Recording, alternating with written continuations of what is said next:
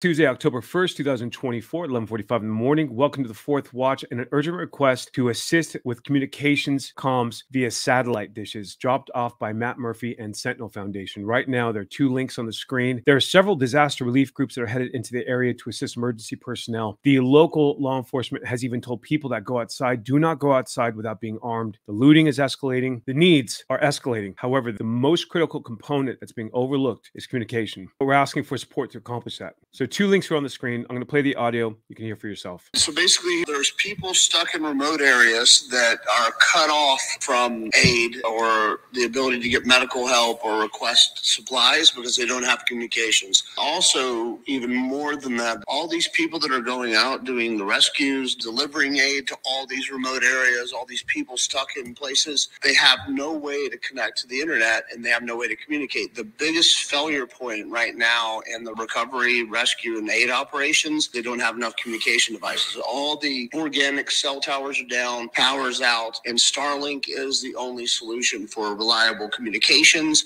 and messaging. So we want to get those out there as quick as possible. We can get up to 30, but even just 5 or 10 delivered would be good. And we don't necessarily have to get a helicopter. We can piggyback on others' helicopters, Ben. So what I really am trying to just raise money for now, the Starlinks that are $500 pop and $500 to $1,000 a month of service on those things so that people can communicate, coordinate, and conduct these operations effectively. There's no command and control. There's no communications. It's the wild, wild west out there right now, and these things will help streamline that process. All right. Thanks, man. If you have a heart, please give. The two links are on the screen. The links will also be within the body of this message on YouTube.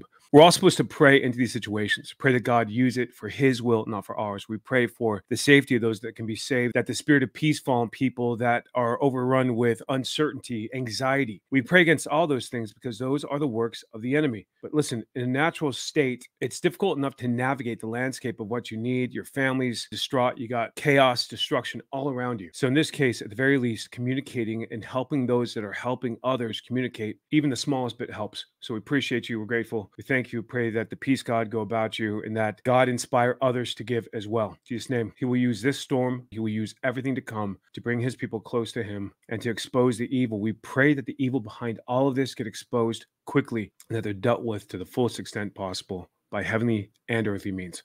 Bless Godspeed.